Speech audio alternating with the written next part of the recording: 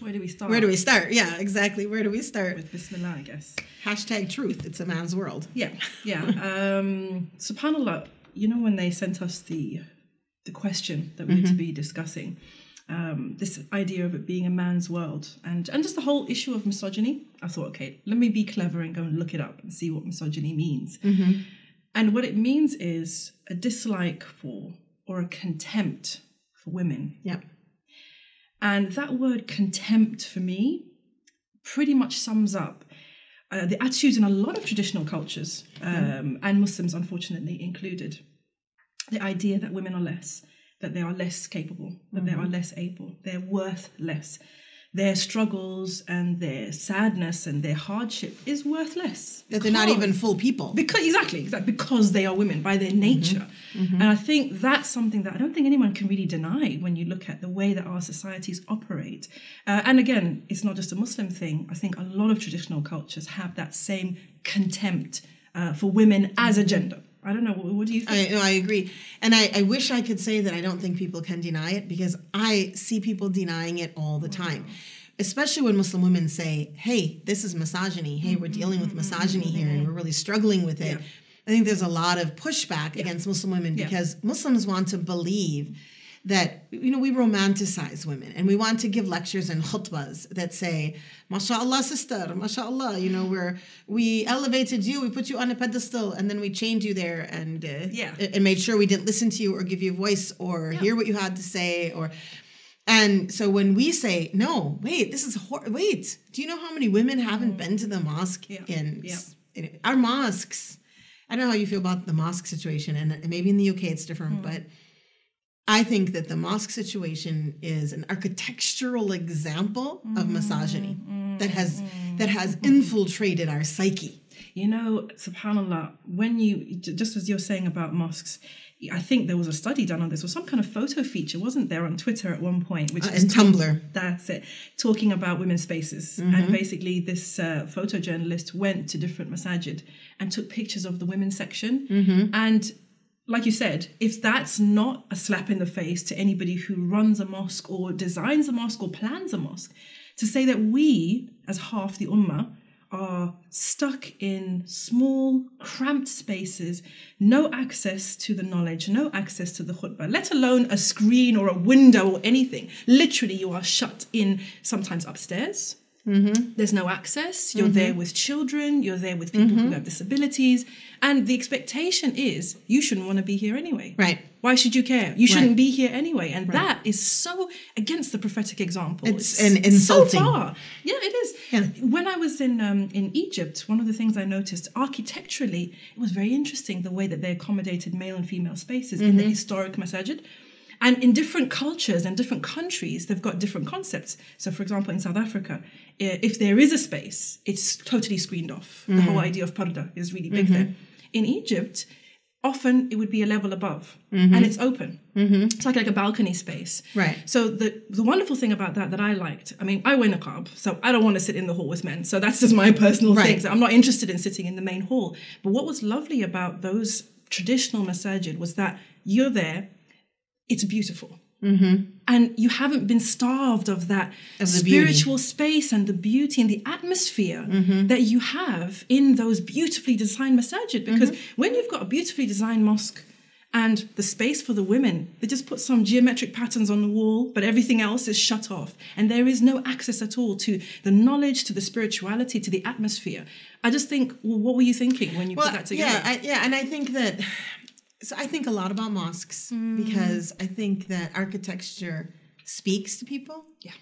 And when we bring into a mosque men, women, children, and say to them, by virtue of the architecture of this space, who is important and who isn't in this space, we're creating or perpetuating the misogyny.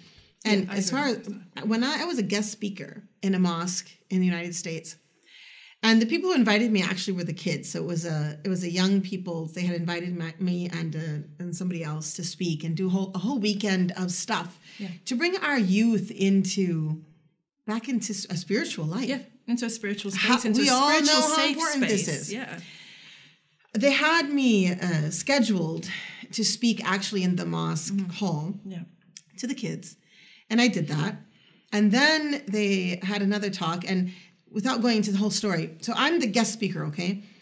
And the way they had the women praying in that mosque wasn't a balcony, but it was in a balcony with a very big wall, so you can't see down, with garbage coming out of the garbage in there. And I have a bad knee. So even going up there, I went up there the first time because I was trying to be polite, and it was filthy, and I was upset, and it was hard for me because of my knee. So I decided I'm not doing that anymore. I'm going to pray in this space downstairs. And because I prayed down there, the young women wanted to pray with me. Well, that makes sense. And it was a large space, and there was hardly anyone there. And there's plenty of space for us. So the first thing that happened is people started bringing in chairs to mark off our space, to make sure we don't take too much space. Wow. And then the second thing that happened is the next morning for Fajr, because we were supposed to be praying Tahajjud. The women were supposed to pray Tahajjud in the mosque that next day. And then we're supposed to pray Fajr. And I just had a feeling about this. So I prayed Fajr on my own before the Jama'ah. And when the Jama'ah came, we were asked to leave. And so as the guest speaker, I stood outside in the freezing cold, waiting for the prayer to be over so that a car could take me somewhere. And that's misogyny at its core. I'm older than most of the men that kicked me out. I'm their elder. If we were to measure, if we were going to stand and start reciting Quran and see who knows more, I'm not saying that maybe I wouldn't be able to keep up with them, but there's a good chance I could have gone much further than them. And all of the standards that the Prophet ﷺ taught us to judge rank, if you like, were erased, and it was my female self. Can you imagine? I was so offended and so upset. And it was just this microcosm of the misogyny that now I'm a practicing, believing, devoted da'iyah. What about the young women who saw that? What about the men who saw that and decided that was okay? What about the elders who were, it's just boggles my mind. And then you get people who tell you, oh, that's not misogyny, sister. No, that is textbook misogyny. I think the word misogyny, I think people have a negative reaction immediately because it's tied to the feminist movement. I think that's the patriarchy, misogyny, is tied to Western feminism.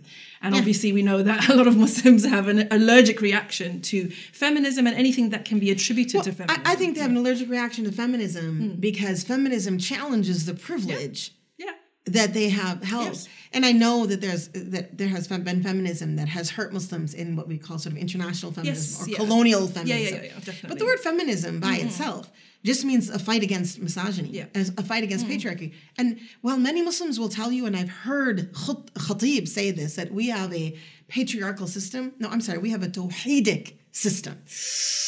Break that down, girl. What do you mean? I've not heard that before. What do you mean? We are not Christian. We don't have a male-gendered God. We don't have a male papal system that has taught us forever that patriarchy is the only way to go. The reason that patriarchy, well, there's a lot of studies on this, but my feeling is that patriarchy grew out of the male-gendered God of Christianity. Since God was male, since God was male, then men were better equipped to run things. Well, the Christian story states that quite clearly. Exactly. Adam was the virtuous one. Eve was listen to me. Eve was the one who tempted Adam.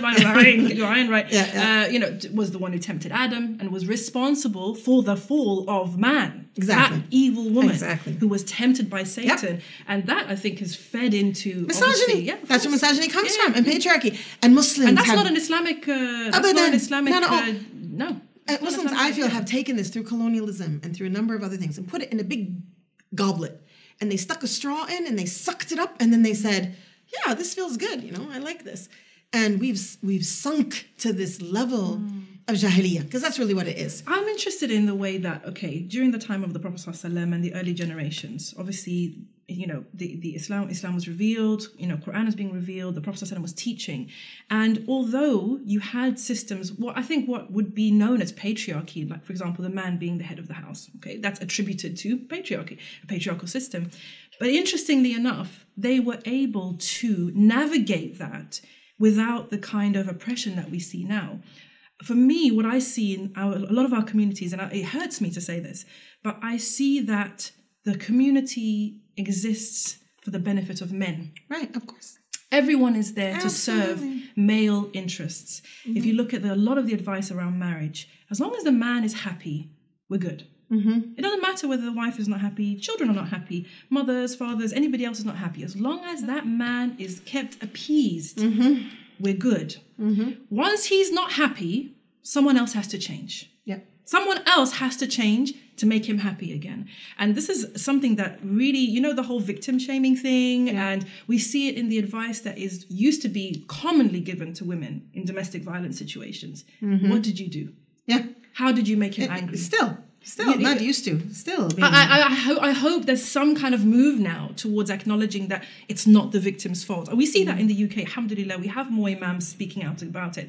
But I think generally there is this idea that you must change, you must mold yourself to make him happy. Of course, we have hadith that talk about the pleasure of the husband, which is fair enough. But what you said, the tawheedic system, it's not about you and your desires. It's about Allah subhanahu wa ta'ala. It's not about, as a man, am I happy? Is everything running the way I like? No, is Allah pleased with this house? Is Allah subhanahu wa ta'ala pleased with me as the leader of this house? And I think that for me, more than patriarchy, is the lack of what's the word I'm looking for? It's the lack of taqwa. The way that men just feel, I am where it stops. The buck stops with me. If I like it, it's good. If I don't like it, it's not happening. But what about Allah subhanahu wa ta'ala? You are, again, responsible to him. You are answerable to him eventually. I think a lot of men forget that. Well, I think that men also on a community forget, level and on a personal level. Yeah, and we forget in our rhetoric, too, that women are also answerable to Allah subhanahu wa ta'ala. And we're answerable to Allah first. And that's what I mean by we have a tawheedic paradigm. Patriarchy. We should all, as Muslims, be just as anti-patriarchy as we are anti-shirk. Because the idea of putting anyone between us and Allah subhanahu wa ta'ala is blasphemy.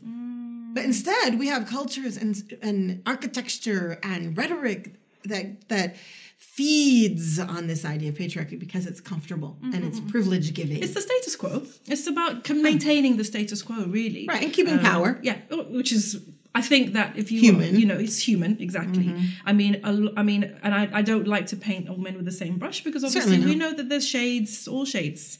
Of course, and all shades of women as well. But, and shades of women. But I think in talking about, I think something you said that is important to me in the way I'm thinking these days is this idea that as Muslims, we are so allergic to the word feminism.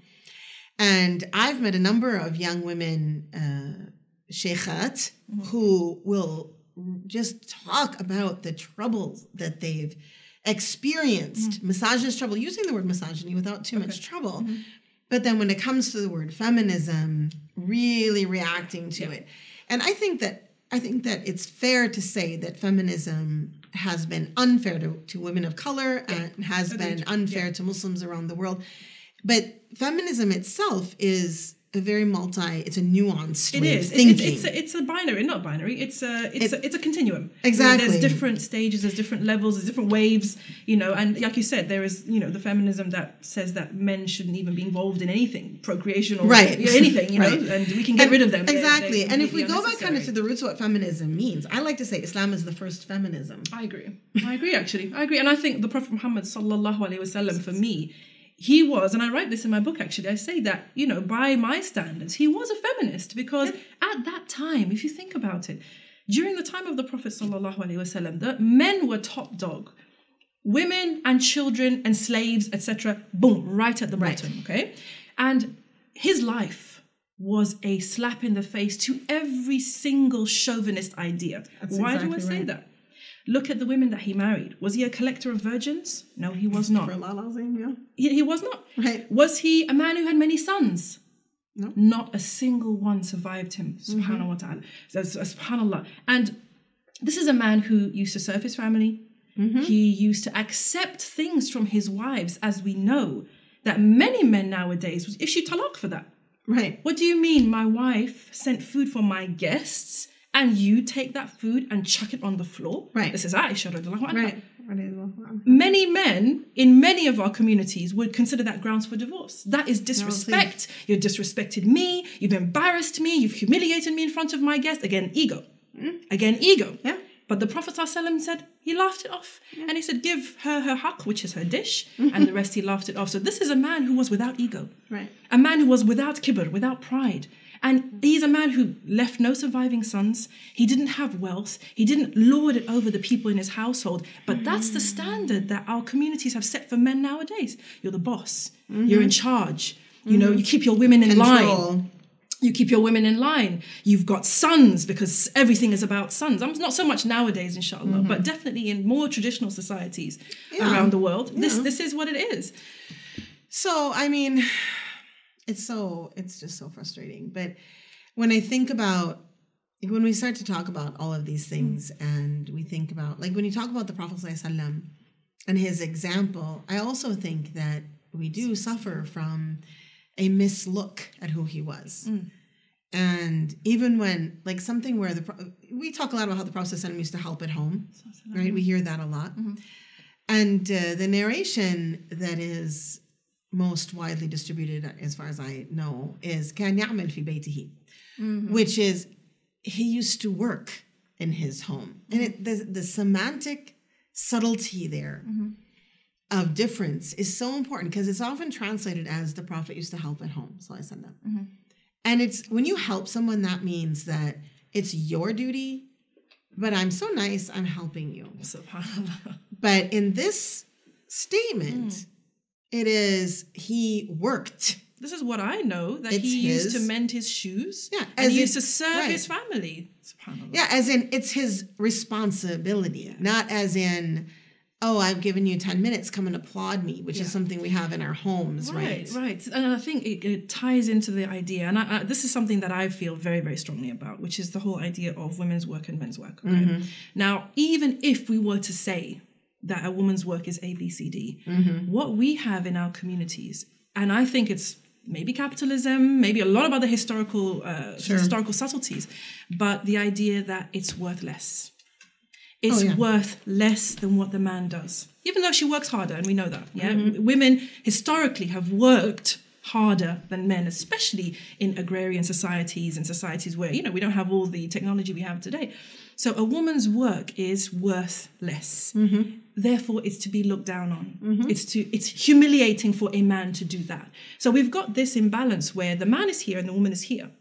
If a man does a woman's work, he's going down.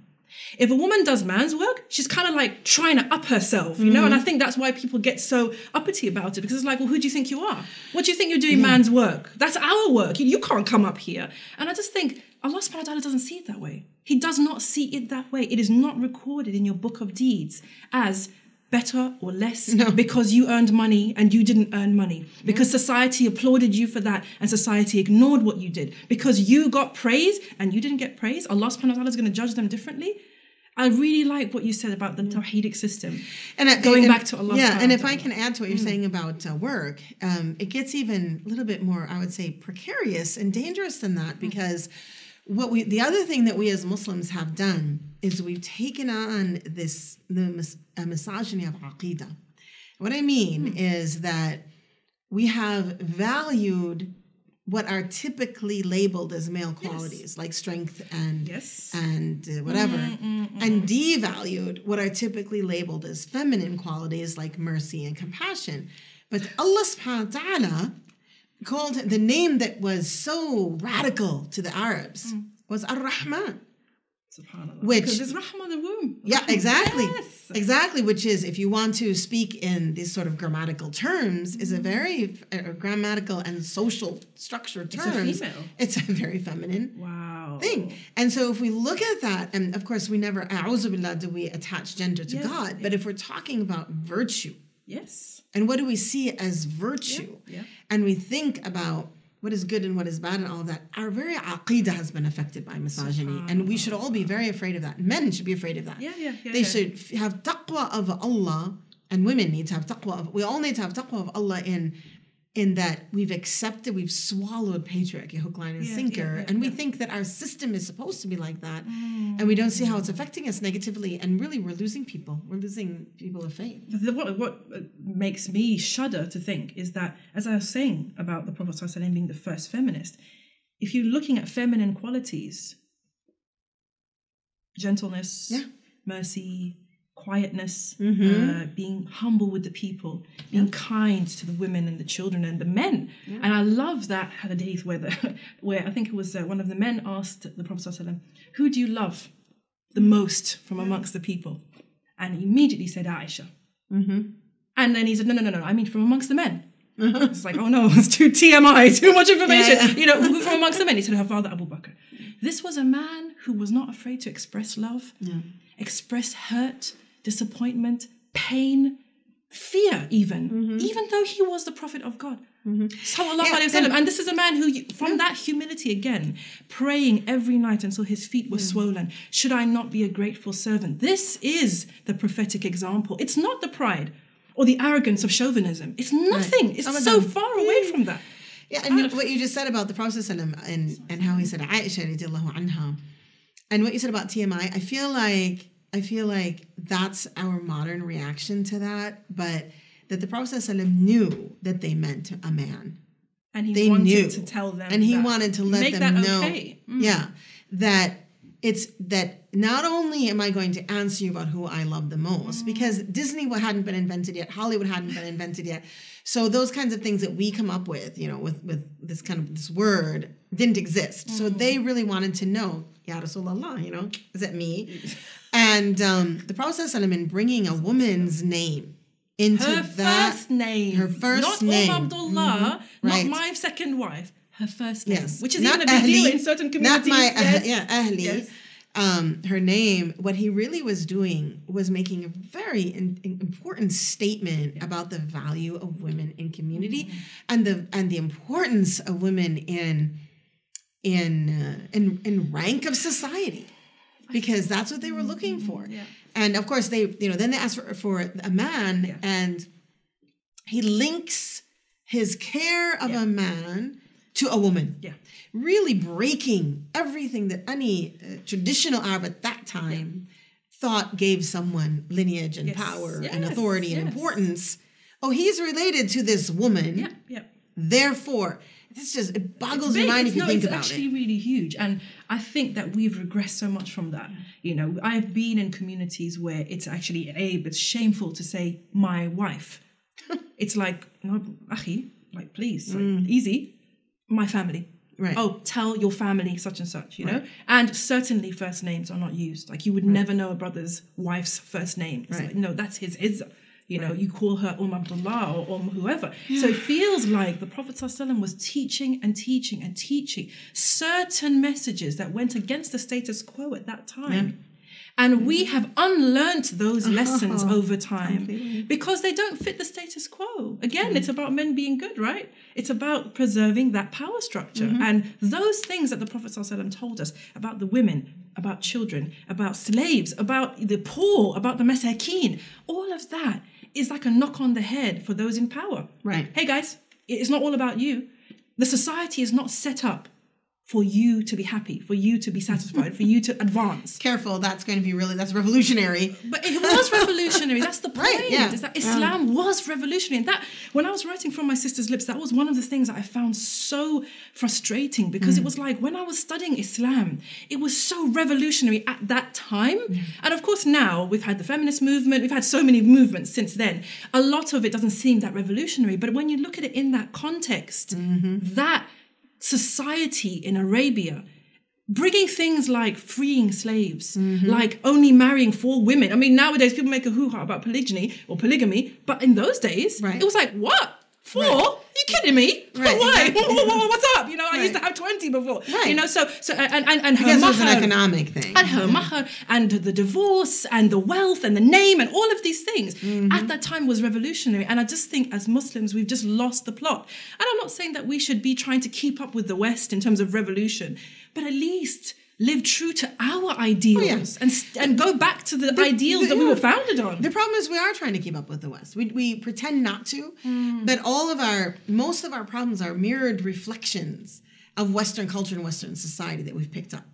And I mean, from patriarchy to misogyny, if we don't find, and I'm not saying that there wasn't misogyny and patriarchy in the Arabian Peninsula, of course there was. Yeah. But so much of the way we express it today is so reminiscent of either Christianity or Hinduism, depending on the culture.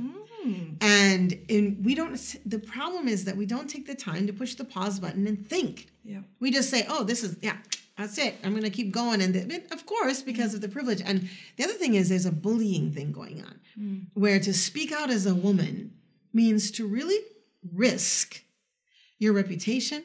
It means to risk being silenced. It means to risk being boo-hawed, so to speak, and thrown out of places.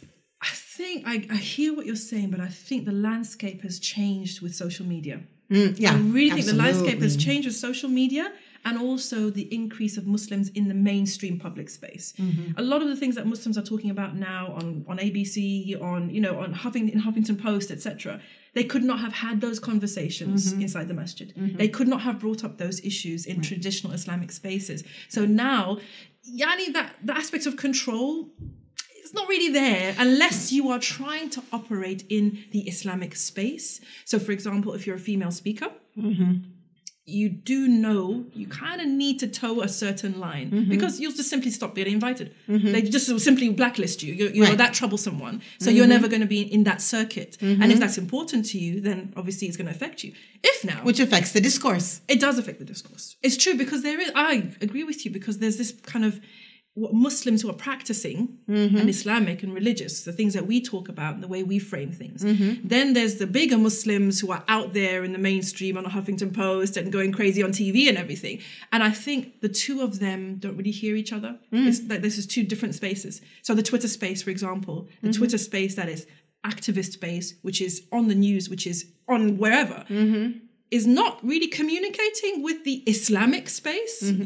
They're seen as radicals and activists, and they're just out there. Like we're the conservatives, so we listen to each other, and we don't really have a discourse across that. What you said about the online world now, this digital culture, is so important because it flattens the hierarchies. Yeah, it does totally. And so there's a couple of things here. I think one is that those who self-define as conservative Muslims tend to be really afraid of all things social media.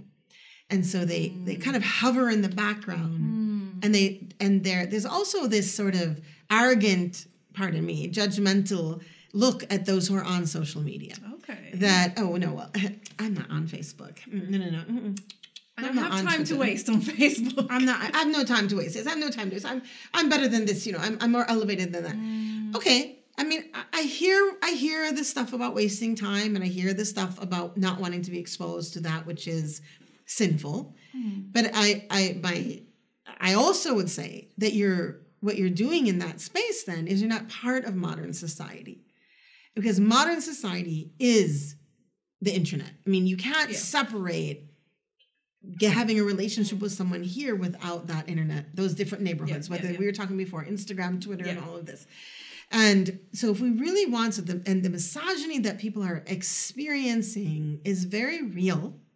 And it definitely exists in mosques and places like this. I disagree that it doesn't exist at all in social media. I think that for myself... Well, trolling, for example, seems to be very gendered. It seems to be very gendered. Like, women are the ones who are affected by this more than anybody else. And I don't get that. Like, why is that? Well, and just before, I don't know, but just before I looked to that, I really think a lot before I tweet. And sometimes I wonder... Do men have to think as much as... And I think everyone has to think to a degree, to be sure, especially representing Islam. But I think a lot sometimes about what I tweet because I don't want to be cut out of the discourse. And so even though I really believe strongly that we have deep misogyny, and I believe we need to solve it in order to keep our Muslims in the faith and to expand and to deepen and expand that relationship. We need this. I mean, this is not just it would be nice if we had time to do this. We absolutely have to face the misogyny in our community. We have to face it at the mosque level. We have to face it in the community level. We have to face it in the homes. We have to face it everywhere. Yeah. I think misogyny, in a way, if I could put racism in place of misogyny, I think we'd be having the same discussion, which is that we need to acknowledge that it's there. Yeah. We need to face it and we need to deal with it, because just like women are, and some men are being pushed away from Muslim spaces because of misogynistic practices. Some brown people, black people are also being pushed out of Muslim spaces because of racism that they're experiencing. What you'd said before about the architecture of the masjid, it brings me back to this idea of what we are cultivating in our youth. And for these girls and some boys, they woke. Yes. They woke. Yeah, absolutely. They get it. Oh, okay. So because I'm a girl, I get stuck in that corner, and my brother, who's doing whatever on the street, doesn't even care about Islam, he gets to go in because he's a man. Just because he's a boy. They get it. They get it. Of course they get it. And that is going to make, and I think about young girls growing up in that, even if they're not woke yet, you are telling them something. You are giving them a message. Absolutely. This is your place. That is, you see, down the end of the corridor and up the stairs and in that little room up there with no ventilation, that's your place. And you don't get to what you said before about the beautiful space. Yeah. Mosques were built to remind people of dhikr Allah. SubhanAllah. So when you go into a mosque in Kuala Lumpur, and you look up and your heart opens and all you want to do is say, you can't help it. Like you have to say SubhanAllah. You have to. SubhanAllah. Yes. When you are, not in Kuala Lumpur, but if you are a woman somewhere else in England or in the United States, and you go into a mosque, what you want to say is, I gotta fight my nafs and fight my feeling and fight it and just keep myself here to pray, which I don't do anymore. I've decided that I boycott all mosques that are disrespectful to the Prophet ﷺ. Wow. And disrespectful to the Prophet ﷺ means, in my view, that they disobey him, because he said, "La tamna'u amat Allah min masajid Allah." So don't prevent the servants of God from the mosques. You prevent me from the mosque if you make me miserable. Therefore, you are disobeying him. Yeah. And the other thing is that if you're not following the sunnah of the open space. Now, I hear you about that you were in niqab, you're not interested in open space. So providing a second space for women is definitely important. Women who are nursing and stuff like that would like that privacy. Absolutely. But to deny women space in the open prayer space is to go against the teachings of the Prophet. And so I don't go to those spaces anymore. I boycott them. I'd rather pray in the mall or on the street, because at least no one's in an American street, in the hallway in my university, no one's going to tell me, what are you doing here? Wow. Get out. Go stand in the cold while we pray Fajr without you. No one is going to do it. Right? No one's going to do it. No. But our Muslim men and women, sometimes too, not just we do the policing thing too. Yeah, we do that too. We are willing to say, don't pray here, even though, just for the record, I'm always very respectful. I always stand in what would be sort of the space of women if the whole space was for men and women. I'm not. You're not going to the front and no, and I'm not. No, and I'm not even interested in causing sort of being a rabble rouser in that space. Yeah. I just won't go, and I wish. And I wish that the men who are running these mosques understood that women have money. And I wish women would stop giving money to mosques that disrespect them, because money talks. And we are all professional women today. Yeah. Stop giving it to the places that disrespect you. Just don't give them your money. Give it to a women's organization. Yeah. Give it to your publishing company or mine. Give it to really. That we're trying to change the rhetoric. Yeah. Find some women that are doing cool things. Take the money that you're giving over here. Give it to them. Maybe the mosques will shape up if we stop giving them the money. I think that thing of disrespect is like something that's not really well understood in the Muslim space. I think men, I'm going to give them the benefit of the doubt. There are a lot of men who don't really understand what it means to respect a woman. And even in our discourse as Muslims, you never hear that word respect attributed to women. Respect your husband, respect your father, respect your mother, but your wife, respect. It's like, no, it's not about respect. Be kind to her, which is something completely different. Right. But that issue of respect, as in this is a person who has worth, who has dignity, who has izzah, these are all male qualities. Right. And of course, your mother. by virtue of the fact that she gave birth. Right. But again, like what you were saying about, the marketing, if you like, of gender equality amongst Muslims, is that they'll say that we elevated women, but then will immediately in the same breath talk about the mother, the mother, the mother. Heaven lies at the feet of the mother. As if a woman is a mother by necessity. And that's all she is. And by necessity, she's a mother. And because she is a mother, therefore she is due this respect. What about women who never are mothers, who will never be mothers, who are not mothers at all? Yeah, and I just, Allah subhanahu wa ta'ala, huwa khaliq, He's the creator. He creates بأحسن التقويم, in the best of forms. So a woman who does not have a child, that's the best scenario for her that Allah subhanahu wa ta'ala gave her. So we can't, because I get feedback from this from some people who are like, well, she just should. Like, she should marry any Joe and marry and have a kid. Oh, yeah, I've heard that before. Wow. Yeah. I've never heard that before. Yeah. I mean, the stuff you hear when you go around a lot, is really... But this whole thing of just tying respect to motherhood, I think that we as women need to look at that for a minute and understand something, because the Ummahat al-Mu'mineen were not mothers of anyone. And yet yet Allah subhanahu wa ta'ala ranks them second to the Prophet sallallahu in Surah Al-Ahzab. And I think if we can just for a moment, I think just as sort of a starting point for women who want to make changes, if we can look at that word mother, in it is feminine qualities that are pushed down. In it are leadership qualities that are represented in Ummahat al-Mu'mineen. In it are a number of other sort of issues about caring. So if there's a feminist, a non-Muslim feminist whose name is Nell Noddings, and she wrote a book many years ago about how the feminism of care. So it's very different than any Muslim has ever heard of with feminism, because what she says is that feminine qualities need to be the new feminism, whether you are a man or a woman. So she's saying that if we don't care about human beings, that's what the downfall of society. And she compares that to the male quality of standing on principle, and that when you stand too much on principle without seeing people, you end up in wars and things like that. And I think that without making any mistakes here, because certainly we must stand on principle, but I think that really our fiqh, with all of its rakhsat and all of this, has taught us that we stand on principle and we understand people. We really need to care. And if we could come to that word mother, I think we can redefine, maybe we call it motherism. Okay, I like that. We redefine feminism in Muslim circles so that men will listen to us, because we want them to be our allies. Okay, that's super important. As much as I've had so many bad experiences, as much as I'm ready to forgive those experiences and move forward, I'm not we need to be allies. Allah subhanahu wa ta'ala put us as allies, and we need to work together to make this change, because it won't happen just from women.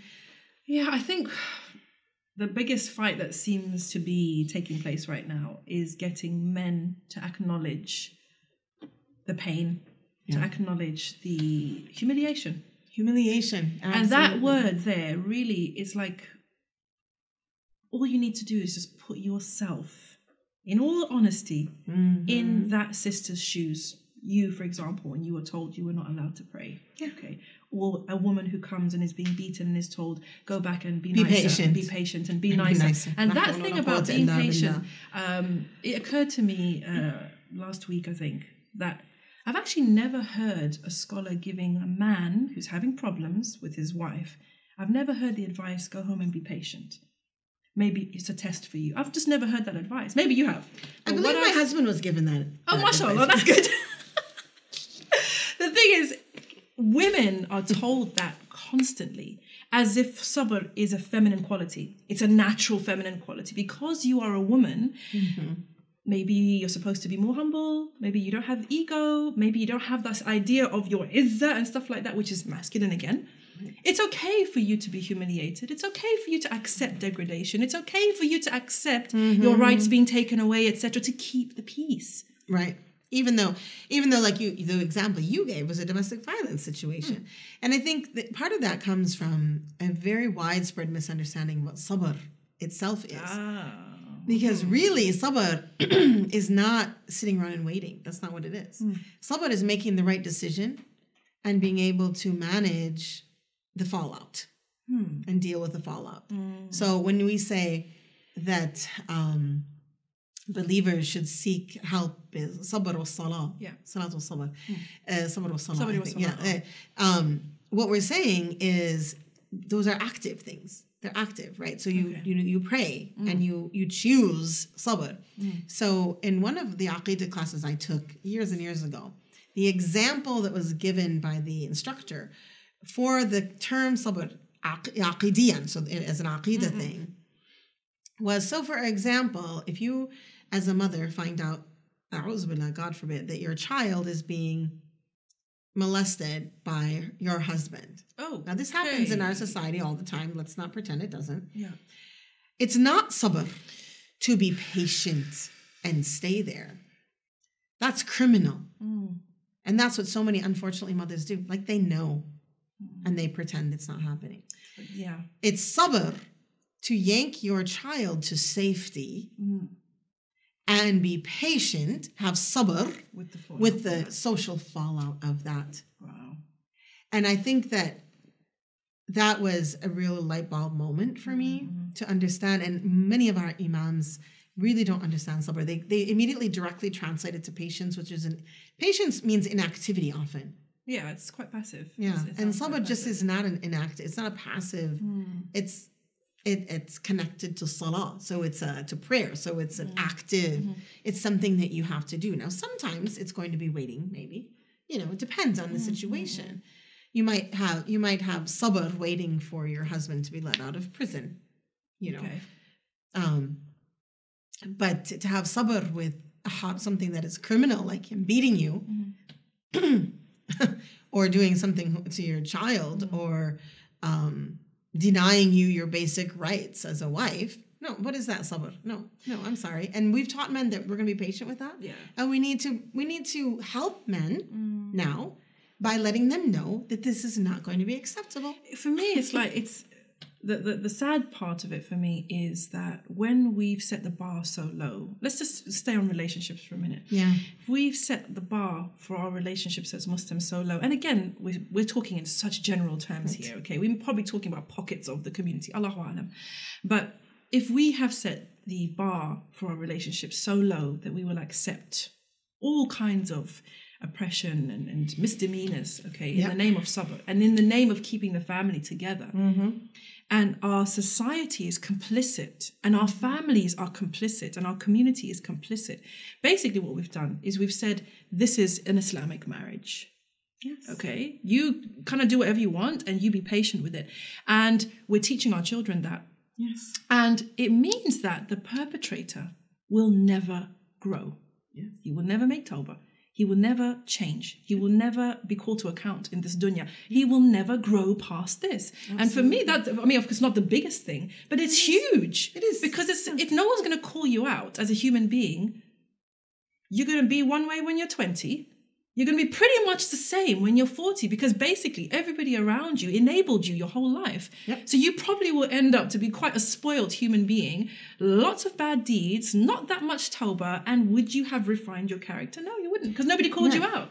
And that's reflecting of our patriarchal society instead of our tawhidic society. Yeah. Because if we had a tawhidic society, we would hold people to Allah's standard. Yeah, we wouldn't accept this ridiculous example of what we call an Islamic marriage. Yeah. We would demand that better. Yeah, we would demand that it would be in the sunnah process, and we would be okay with being patient with the fallout for doing the right thing. You call it for divorce. Yeah. More divorces. I think I'm not calling for more divorces, but I do think that if we as a community pride ourselves on long-lasting marriages that are basically based on a woman's acquiescence and her acceptance of bad treatment. Right.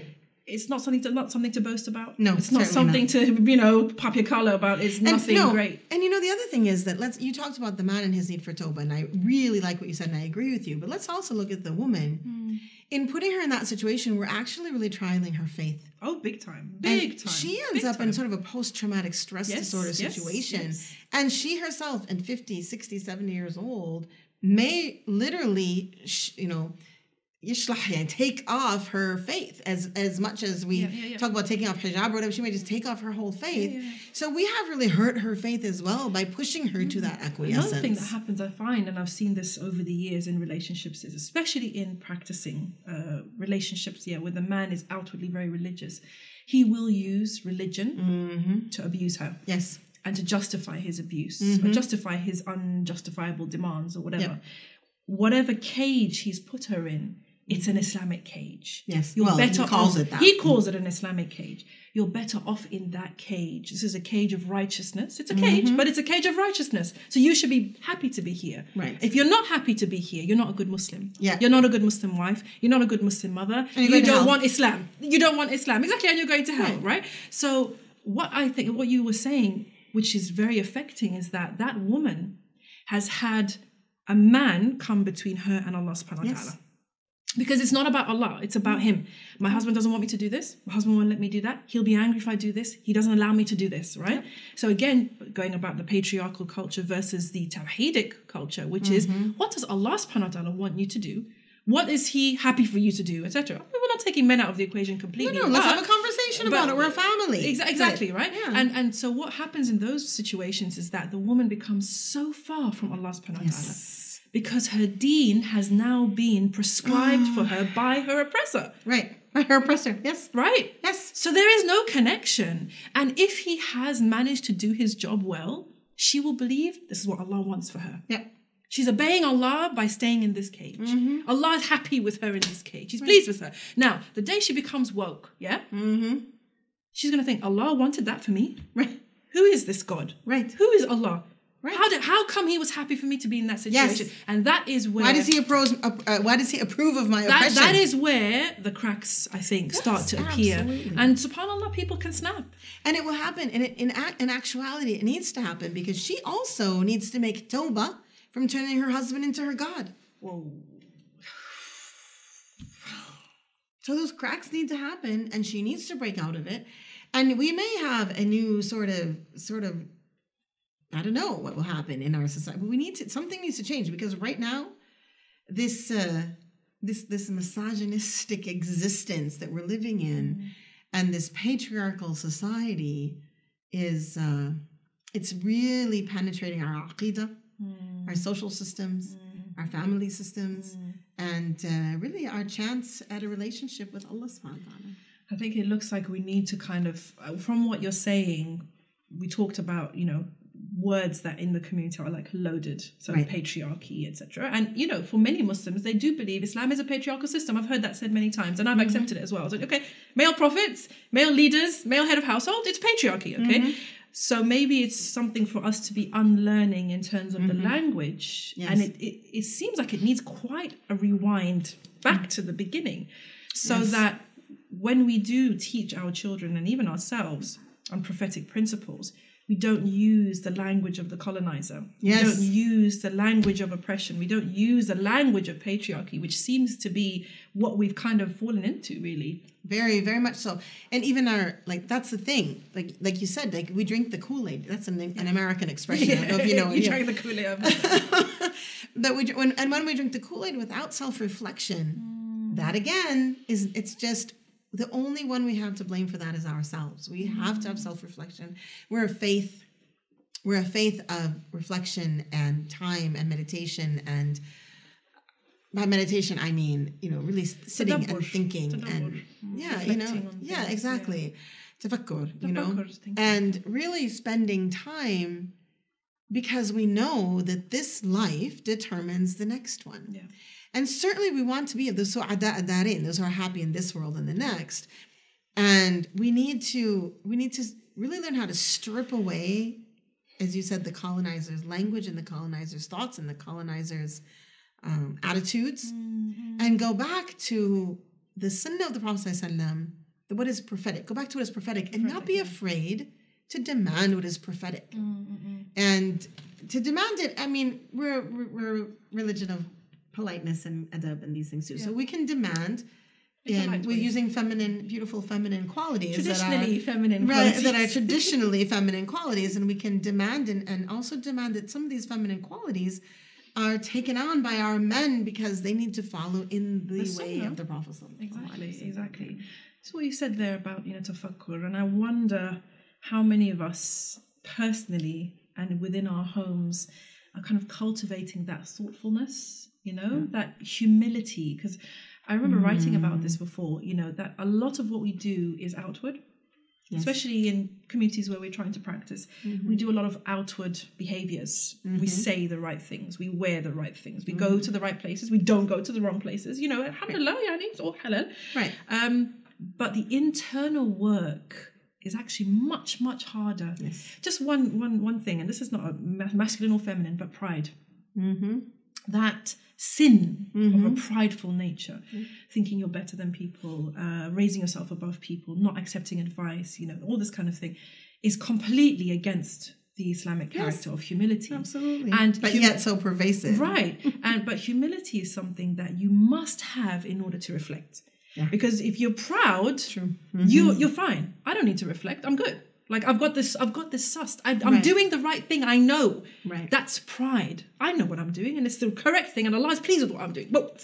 Whereas if we take a step back and are much, much more cautious, much gentler with what we're doing, much more thoughtful, I think we will probably reflect more of the Prophet ﷺ's attitudes and the companions as well. Absolutely. Because the companions were people who said, the day I felt clear about or sure of my sincerity was the day I doubted my sincerity.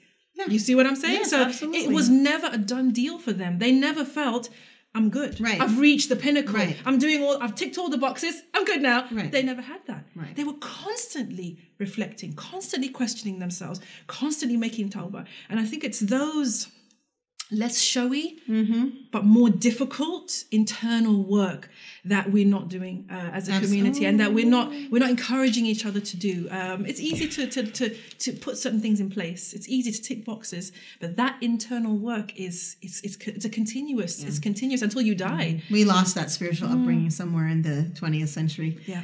And we really, if we're going to be really adamant about forcing something back, we need to be adamant about forcing back spiritual upbringing. Yeah. Because all of these topics we're talking about today, we really can't address them without taqwa. Yeah, because that's where it starts. Good deeds come from. And the light of having that relationship with Allah subhanahu wa ta'ala will help bring people to the truth of a tawheedic paradigm instead of a patriarchal paradigm. Yeah, no, totally. I agree with you.